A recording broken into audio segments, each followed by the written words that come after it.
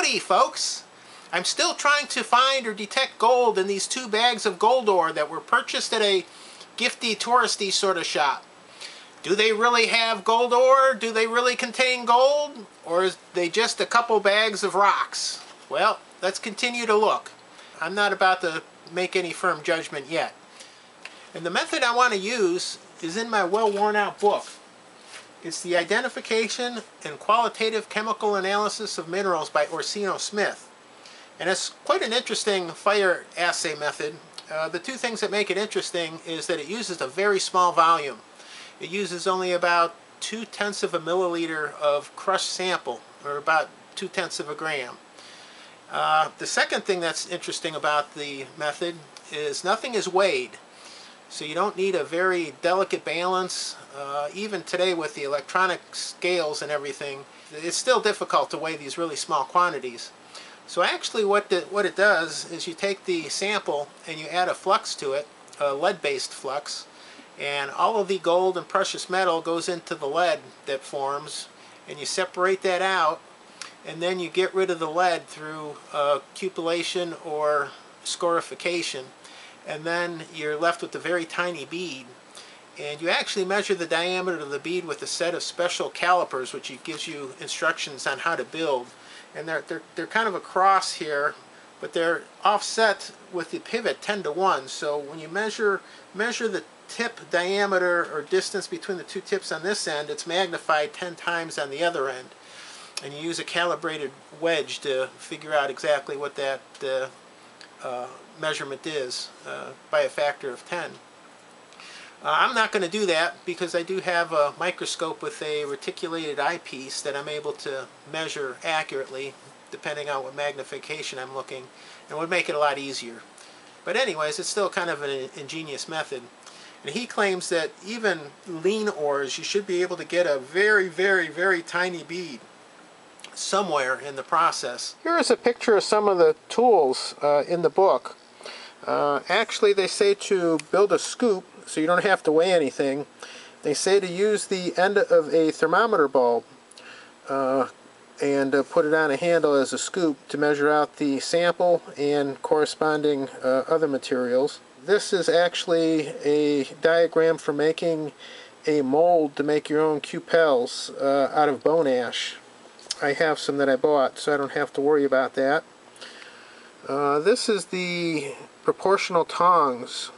You actually measure the bead with the very fine opening here, and this is the pivot point, and it's a 10 to 1 ratio, so you actually measure the opening here to find the diameter of the bead. And to measure this opening, you actually use a calibrated wedge, which they give a diagram here, but I'm not gonna do that. I'm gonna, like I said, use the reticulated microscope to be able to, that has a scale on it, to be able to measure a bead. So that'll make things a bit simpler. Here's the formula for the flux that they use. It's 5 parts of sodium bicarbonate, 4 parts of potassium carbonate. I didn't have any potassium carbonate, so I used sodium, so I hope that works fine. Borax glass, which is actually sodium tetraborate or borax that's been melted and into a glass and crushed up, and that's 2 parts by weight. Plain old wheat flour. I think when they say wheat they just mean white flour, 1 part. And litharge, 6 parts, and litharge I believe is a lead oxide. Here's a graph showing the size of the bead versus the amount of gold that's in there. Now, there's no way you're going to really be able to read this because I could barely read it in person, but I just wanted to give you kind of a visual of it. I didn't have an appropriate size scoop, so I made one. This is actually the plastic cap to a pen, and I'll put a little handle on it. But it's supposed to be about 0.2 of a milliliter, and the sample should be about 0.2 of a gram. So I'm going to weigh it out just to check it out. I think it's the volume here is a little light. I think it's about 0.16. Okay, so that's 1 scoop. And even though the volume's a little lighter or smaller, the amount of sample is a little bit higher. It's about 0.27 grams. Alright, so I have exactly half a gram of sample. You need to put in 2 scoops of flux for every scoop of sample. And I have 2 scoops of the sample, so I'm going to put in 4 scoops of the flux. And I'm going to use the hood because there is lead in here. So that's 4. I'm going to mix this up really well and even kind of grind it together.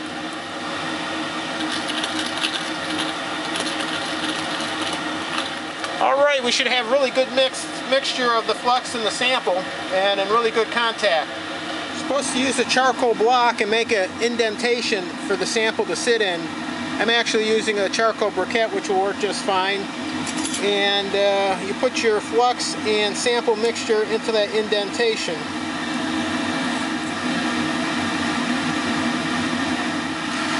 You first melt it, and then you hit it with the strong flame to coalesce the lead globules together. But you have to be gentle because the stuff has a tendency to want to blow away.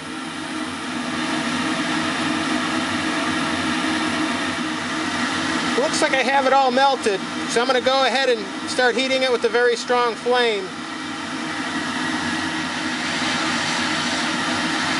Okay, I can't really see any lead globules or anything coalescing. So I'm going to assume they're at the bottom of the slag there. But I think I got this hot enough. It says something about pouring the molten slag off of the lead or vice versa. Well, I think I do see a piece of metal in there. Yeah, there's a bunch of lead under there. Here's our melted slag. I wasn't able to separate it from the lead while it was hot, so I'm going to break it up and look for the lead pieces in there.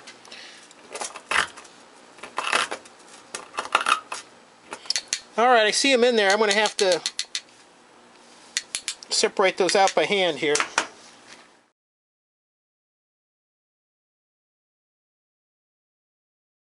I looked at the fusion that we made with the flux and the sample, and when I was heating it, you can actually see a lot of very small globules of lead, but they're really tiny in the slag. But they didn't really seem to move around or coalesce. I think the viscosity of the slag was really too great for the heavier lead to drop down. I did take the bead out and crushed it, and there are a couple little pieces that maybe I could kind of separate, but there were a lot of very tiny specks of lead that there was no way I was going to be able to mechanically, physically get those together. So I didn't get this on camera, but what I did is I actually added just a little bit more flux, and I also added something called fluorspar, which is actually fluorite or calcium fluoride. So the word fluorite actually came from the root fluor, which is either Greek or Latin or something, which means to flow.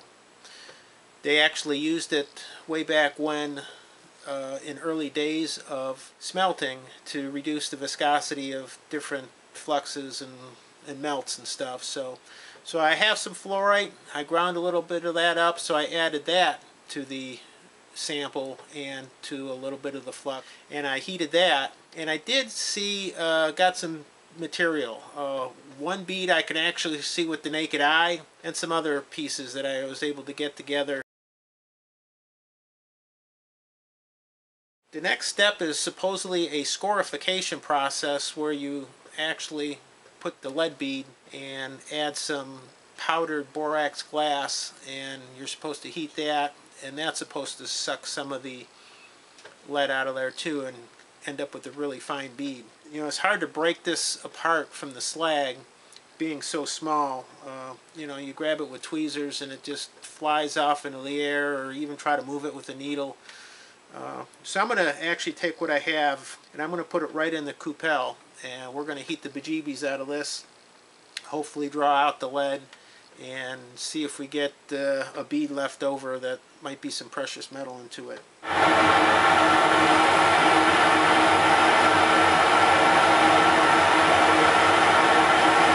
This is what I got after heating it in the coupelle, and I think that's still lead because it was soft after it was cooling for a while.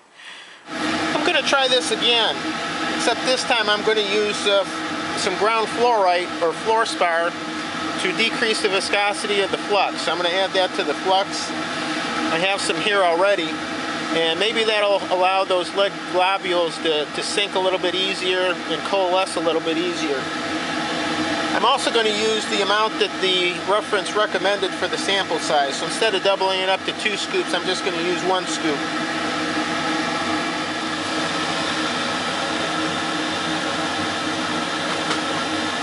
This is the scorification step. I put a little bit of ground borax and the couple metal pieces there, and I'm going to heat them. It looks like the metal ball is right on the side of the borax.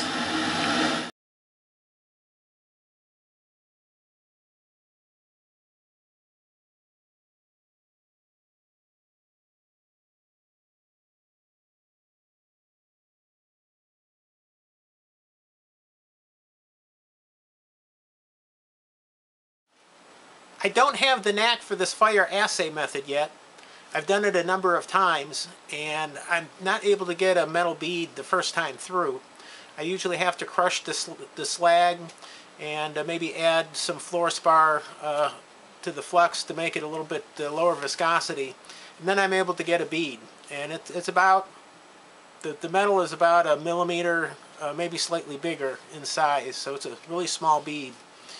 And then when I go through the scorification process and the cupellation to get rid of the lead, the bead doesn't really change size, and it's still a silver color.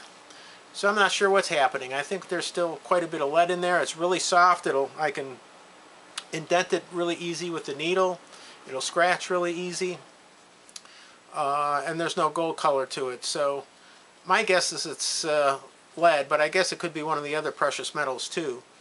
So what I think I'll do is I'll take one of them small beads and try to dissolve it in nitric acid, and if it's lead or silver, it will dissolve. Gold will not dissolve in the nitric, and see what happens there.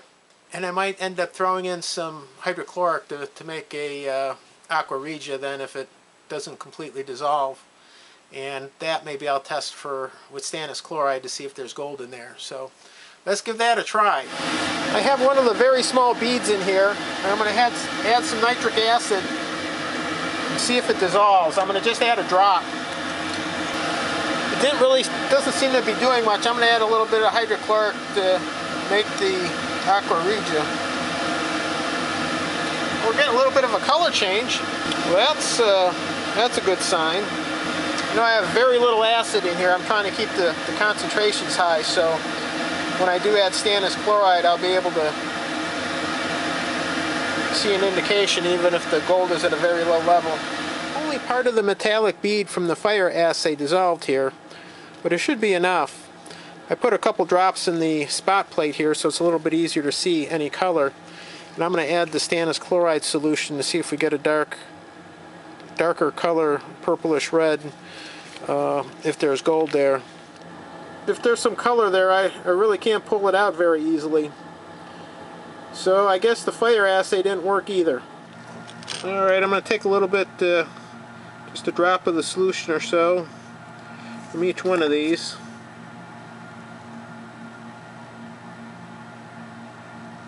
Let's add the stannous chloride. Nothing. As I expected, the fire assay was a difficult procedure. I did it a number of times, so I feel comfortable on repeating some of the running into the same issues that I did over and over. The first one was it was very difficult to get the lead from the flux to coalesce into one bead. You had to heat it at least twice. The second time helped if you were able to separate some of the smaller pieces of lead together and throw out some of the glass from the flux. It also helped to put in some fluorspar, which seemed to reduce the viscosity and help the bead to coalesce. Now the beads that I did get, I put through in a cupel and did the scorification step, but they didn't seem to reduce in size, and they were much too big to actually be precious metal from the amount of sample.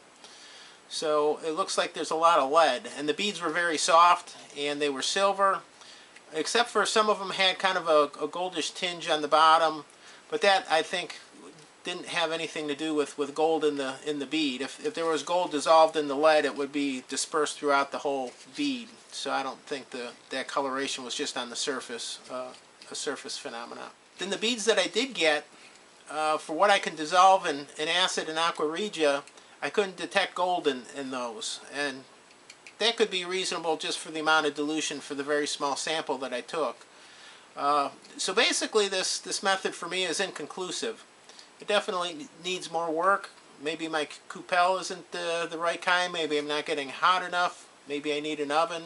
We have some actually inconsistent results. The extraction methods that we tried in the one video didn't detect any gold. The oxidation melt method that we did show gold. And this one is inconclusive, so we have one of each. So for the next video, I have one more trick up my sleeve, and it's going to give us a definitive answer. So, and we'll finally be done with these gold videos, and I'll be able to go on to some other topics here. So anyways, thanks for watching the video, and stay tuned for the final conclusion of the exciting saga of whether there is actually gold in this ore.